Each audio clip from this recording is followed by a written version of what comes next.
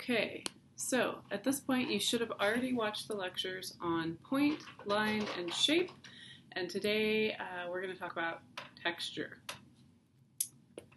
The surface quality of a 2D shape or a 3D volume is called texture. As in the previous lectures, you can see on the slide that you have a lot of related vocabulary words which are in bold and then have definitions next to them. Like in the previous lectures, I'm not going to read the slide to you. You're all in college, you can read, but it is a good idea to pay attention to these words as they are the words that will pop up on your vocabulary quiz. So here are related terms for texture. Okay, so when we talk about texture, we have two main kinds. We have physical texture and we have visual texture. Physical texture creates variations in the actual surface, right? So like when you run your hand over a piece of marble, it is very smooth. If you run your hand over sandpaper, it is very rough. If you feel a piece of canvas, it is has a woven texture. That is physical texture. Okay? Visual texture is an illusion we create by using multiple marks. Makes sense, right? Visual mark making, we create illusions, illusion of texture. So that is how on a smooth piece of drawing paper, for example, we represent something like a woven canvas texture, a smooth marble surface, a rough tree branch, bark kind of situation. Okay. So here's a slide that has some examples of how we use mark making of different kinds to represent different kinds of visual texture. Okay, so I have a couple more examples of this, and this is pertinent to one of your visual vocabulary studies. So here's an example of creating textural demonstrations on cubes. And here is an example of creating textural demonstrations of visual texture on spheres. You will need to pick one of these, cubes or spheres, and create 6 textural demonstrations for one of your visual vocabulary studies. So these are just some examples that you can check out. Okay, let's look at some historical examples. So this is a print of an engraving by Albert Dürer. If you know one famous engraver printmaker from Northern Europe, you probably know Albert Dürer. He's pretty famous. If you've had art history, you definitely should have talked about him. Okay, so this is his work, which is called The Night, Death, and the Devil. Very dramatic title. And in this, the reason I like this as an example is because he employs both visual and physical texture. Okay, so let's take a look at this a little closer. You can see the smoothness of the knight's armor. You can see the horse hide, how it's fairly smooth, but you still have that light furry texture. Contrast the horse's fur with the dog, which has a very furry coat. You can see a lot of different examples of texture that he is creating here that's visual texture. And he's using some things we're familiar with at this time, right? Like cross contours, cross hatching, stippling, all things we've talked about in the line and the point lectures up to this point. Okay, so we know how all this works. Let's talk about what's going on with the physical texture. So, as I said, this is an engraving. The way an engraving is created is you take, in Dürer's case, you take a piece of copper, a copper plate, and you take a tool and very carefully carve into the metal plate, into the copper plate, and so you're creating this drawing by carving it and sizing it into the metal. Then you put ink on it and you wipe the ink off the surface so that it's only in the lines that you've carved in. Then you take your paper that you want to print it on, put that on top of the plate, and you put that whole thing through what's called a printing press, which smooshes them together so that the ink deposits on the paper, but also the paper is embossed lightly. It has this, embossed means like it has little ridges where the lines were because the paper pressed into the ridges. So if you were to run your hand across this, first of all, they would kick you out of the Louvre, which is where this is. But second, you would feel the texture of all the lines. So that's the physical texture. So here we have an interesting combination of visual and physical texture. Okay. Let's talk about another thing. So we have two kinds of texture. We have our visual texture and our physical texture. There's another thing we use in art called invented texture. Technically, all visual texture is invented texture. I know maybe some of you are thinking that. But specifically, this term basically means that the artist or the designer can kind of activate a design, activate a surface by creating interesting texture that doesn't have any representational relationship to what they're depicting. So here's a piece by Bruce Conner, kind of an interesting piece for him. He's usually more of an installation and video artist, but he's doing a portrait, right? We can see that this is a portrait, but to create interest and create this kind of fantastical look, he has used collage. And specifically, he's cutting out and collaging all these floral patterns and illustrations of gemstones over this figure's face, okay? So not only is this creating an illusion of texture, it's an illusion of texture that is not representationally related to the reality of a human portrait, right? So that's called invented texture. He's also using other kinds of visual texture in here because we can see he's using ideas about like cross contour. He has a little bit of a circulism, which we've talked about. He has a little bit of stippling. He has a little bit of hatching, but he's using that in combination with collaged invented texture. Okay, this is a illustration by Brad Holland. So he, unlike this one, which is a collage, here we have all the texture is hand drawn, right? He drew all of this in pen and ink, and you can see that while we get the idea of representation, we have a face. It's also kind of a fantastical face. We have the little pen nibs as the teeth on this sort of wolfman-like creature human that we're looking at. But you can also see that the tighter together the marks that he's making in ink are, the darker it is. So we can see the relationship between textural mark making and value. Value is what we're going to talk about next. So kind of put a pin in that and keep that in your head. Also, when creating any type of texture, there are two major factors that you need to take into account and have in your mind. The first being, every material has its own inherent textural quality. Not only like the woven texture of a canvas and the smoothness of paper, but for example, charcoal. If you're working with charcoal, especially if it's a soft charcoal, you tend to have a very soft, rich kind of texture. If you're working in lino cuts or engraving, which we just looked at, you're going to have very crisp and distinct lines, not the kind of soft lines of charcoal, right? So that's what I mean by the material bringing its own physical texture to your mark making.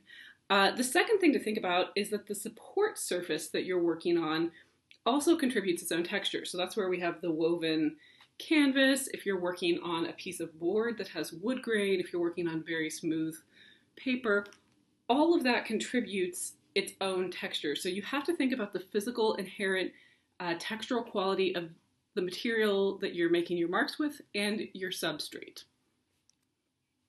Okay, let's talk about texture and space. So there are a few factors that impact texture and its relation to space that I want to talk about.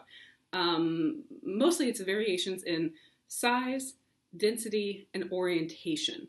And the marks we make can create different spatial and textural effects by how we alter the size of the marks, the density, how close together or far apart they are, and the orientation, which direction they're going, okay? So we can see here that larger and darker marks, they tend to advance outward, okay? Finer marks, more tightly packed, more dense, tend to pull inward. And this is just visually what it does with our mind and our eyes. If you look at these marks, they've been organized into kind of a loose spiral. So we're manipulating direction to add impact to a textural surface drawing. And here we have a look at when you combine these factors, you can create a stronger overall impact. So when you combine alterations in size, density, and orientation, you can get something that has a very strong visual impact and kind of direct the viewer the way that you want them to experience the piece. Okay, this is a piece by Douglas Smith. So here he's combining texture with another factor we're going to talk about in more detail in a couple of units, but I want to bring up the relationship between texture and perspective. So in this work, this watercolor work, we can see that he is combining texture and linear perspective to produce a really dramatic illusion of space, right? So if we look at this, we see that the lines of mortar between the bricks all point toward the truck. We're all pointing down toward the truck. And we also have the bricks themselves diminishing in size as we get down closer to the truck, which is the focal point. So it creates this kind of claustrophobic, very dynamic kind of work. And the reason that works so well is that it isn't just a simple line drawing, highlighting perspective and a vantage point from above. It's utilizing the the visual textural quality of the bricks to really drive your eye downward towards the focus. In contrast, let's look at this work. So this, the work by Douglas Smith has a lot of depth, right? We have the feeling of a lot of depth, like we're up really high and looking really far down into this brick alley that has a truck in it, right? So to contrast that, this is a piece by Robert Indiana. Robert Indiana is most famous for the sculpture that's the word love with L-O up here and B-E down there. You've maybe seen that. They have a copy of it at Crystal Bridges, which is nearby. But this is a two-dimensional work that he did. So this is called The Great American Dream, New York. And in this, he is specifically making it spatially shallow. So kind of the opposite of the Douglas Smith piece. So we can have a textural relationship that increases depth and one that reduces depth and makes a piece look more shallow, like here. So to make this image, he made a cardboard replica of a coin that he layered up all the little risen areas in cardboard. Then he put a piece of paper over it, and then he did a rubbing of it with the side of a crayon, maybe something you did in elementary school, like making rubbings of coins and things. So he does this, and it creates the illusion of a coin, but it's not the reality. He's using a purely textural technique. So he's not even using the actual coin. He wanted to make it larger, but he's creating this image that refers not only to the physical object of a coin, but also to something sort of nostalgic. Like you might have the sensation of doing a rubbing with crayons when you were a kid. The smell of crayons might come up. So he's creating this thing that's very shallow in depth, but it's very texturally intentional to connect to ideas in our mind. And it's purely textural. We don't have any outside line work or anything. It's just done with the rubbing. Okay, so both spatial and flat textures can be made using not just abstract marks like hatching or cross-hatching or stippling, but you can also utilize letters, numbers, or words to create this kind of different textures that can add to the depth and the spatial quality of your work. So here's an example by Glenn Ligon. He's quite a famous artist, and a lot of his work looks like this. So this is a piece that was printed directly on a gallery wall. Sometimes he does these on canvas as well. So basically, the density of the words, as the density of the words increases, we begin to see them fuse together, and it starts creating a variation in the visual texture and reducing the visual clarity. So the more densely packed the marks, which in this case are letters, are words, the more densely packed they are together, they start to lose their obvious meaning, which is, they're words have meaning, and instead they take on a purely textural quality. So this is another thing to think about when we're using texture. You don't have to just use things like hatching, cross-hatching, that kind of thing. You can get pretty creative with it. Okay, taken to an extreme, visual texture can resemble reality so much that it becomes a deception.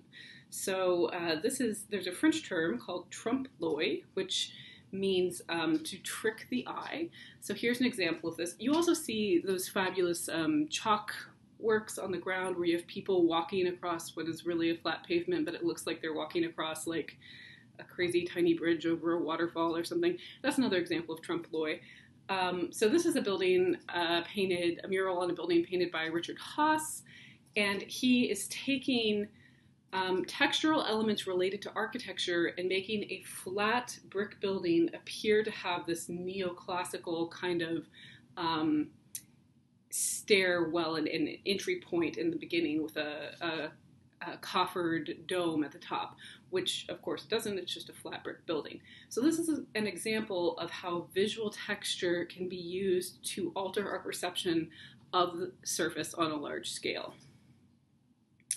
And it also, when we think about physical and visual texture, because this is on an actual building and has the texture of the substrate of the building, that physical texture lends to this deception that's being created by the mural that Haas is painting, right? So, okay, let's look at something else.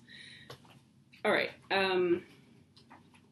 As I said earlier, when I was talking about charcoal as an example versus, say, engraving, each material has a distinctive physical texture, and each drawing method or mark-making method creates a distinctive visual texture as well. So combining physical and visual textures can unify a composition, right? We've seen that, like with this.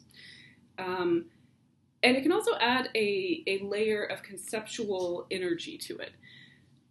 So things like blended graphite, Conte crayon, pastel charcoal create a smooth surface, and those kind of things are often utilized for highly representational images. So if we look at this piece by Claudio Bravo, we can see that they've carefully drawn every single little fold and crinkle in the paper to make something that looks like a photograph of a three-dimensional package that's wrapped in white butcher paper and tied with string. It's not. It's a flat drawing on paper, but you can see the extreme use of visual texture that creates a trompe l'oeil. So this can also be used on a small scale, not just on murals, because this looks like a package that you could grab the string, right? It's very convincing. Okay. Dugald Sturmer uses different techniques rather than this kind of very smooth, hyper-realistic kind of visual texture. We have something very different here. So we have cross-hatching, and he's also, of course, one of the contributing factors is his use of non-local color. That means color that isn't typical to what is being portrayed. So bright pink, green, and blue are not typical skin tones, but using them in a portrait is an example of non-local color. So here he is using non-local color. He's also using vibrant cross-hatching, hatching, and stippling to create a much more active visual texture. So he's not trying to mimic reality. He's trying to create something that is a more activated surface with more interest, sort of above and beyond what we see in reality. Anselm Kiefer is a German artist who is kind of known for, he creates these giant, huge canvases, and he's known for combining physical and visual texture in his work. This is a pretty typical example of one of his pieces. So let me tell you the story of this because it's called Wayland's Song. The story is that it comes from a myth in which the king of Sweden captures a guy who's this really excellent artist. He's this excellent metalsmith who makes the most beautiful things out of metal, right? And that guy's name is Wayland. So the king of Sweden in this myth decides that he wants Wayland to only work for him and only make work for him, and he doesn't want him to be able to leave the palace. So he cripples him, he injures him. And so he says that he has to stay and make things for him at the king's whim, on demand, whenever.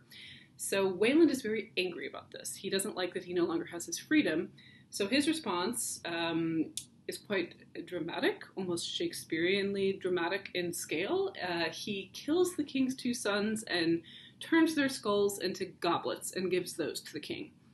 And that is his revenge. So that's what the title of this refers to, just to kind of fill you in on that story.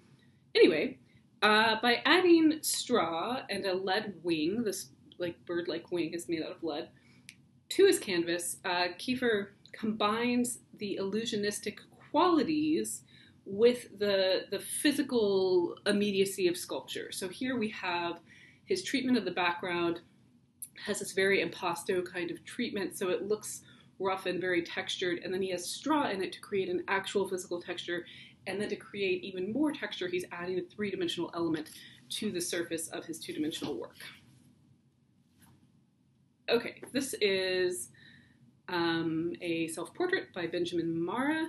And here we see each of his brush strokes describes a different facet of the face. So when I talked about shape, I talked a little bit at the end about planes and how in drawing and painting we think about how the planes of the face are part of the structure and how to study that and use that to create more realistic shapes, right? So here, the texture of the brushstrokes, of what we call a very impasto brushstroke, impasto meaning very thick paint application, is playing in to the planal structure of the face, okay? And so here, the impasto application of the paint, because it's so thick like this, creates a physical texture. If you were to touch this, you could feel all the ridges from the paintbrush. So it creates a physical texture, but it's also creating the look of the visual texture at the same time. Okay, we already looked at this, but let's look at this again in a different context. So this is the self-portrait by Chuck Close, which I talked about when we were talking about point in the point lecture. So let's look at this facial portrait with Marra's. So take a peek here and then look at Marra's. And what we can see is that Close reduces the face, and I talked about this last time a little bit, he reduces the face to a grid. So he works from photographs and he makes a grid of the face, and then in each little box of the grid, he's placing these dots and shapes and diamonds to create this representation of the somewhat pixelated, abstracted kind of face, right? So he uses a grid, and then he fills it with these invented, this is an example of invented texture, right? This texture doesn't relate directly to how the actual face looks in the photograph. And so with this technique, the grid provides the structure, like how the brush strokes are providing the structure of the planes of the face in the last painting. Here, the grid provides the structure, and then the loosely painted interior shapes within that grid create this invented texture that's very energetic and unexpected. So it kind of energizes the work. And this is another example of use of non-local color, which when we talk about color in the next unit, I'll talk about a little more. Okay, lastly, we're going to look at this piece by Lillian Garcia Roig, and she uses the texture of oil paint in very particular ways in her work. So the three things she's looking for with her oil paint are physical texture, bringing a great energy to the work, and then also having this kind of connection to her through the application. So she applies her paint in different ways. She uses a brush sometimes, but often you can see in these, particularly these lines of the water going around the pebbles, she's taking the tube of paint and squeezing it directly onto the canvas. So we have this connection through the physical texture of her application. We can kind of connect directly to the artist who's doing this mark making. So here we have another example of how combining the application of the media that we're using to create the mark leaves not just visual texture, but also physical texture. Okay, that is your texture lecture.